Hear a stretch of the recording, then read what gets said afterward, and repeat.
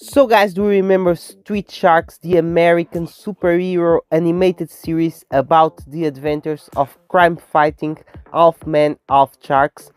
It was aired between 1994 and 1997 and it was awesome on the 90s, and on the 90s we got iconic action figures that we all remember. If you grow on the 90s, of course you remember Street Sharks, everyone wanted one, and now it's the 30th anniversary of the series, and Mattel is launching new Street Sharks action figures, and these are more articulated and more detailed.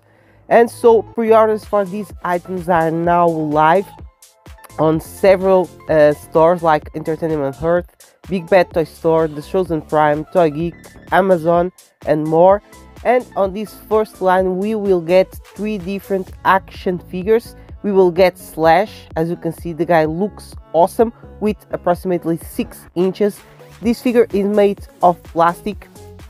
It's 100% based on the Street Sharks animated series as the other ones, and of course the drill bit nose turns, and it will include a shark cage, which is a very nice accessory in my opinion. Next we got Jeb, and this guy really looks menacing. It features chomping jaws and includes also a shark cage. This one has also 6 inches, so this one really looks menacing.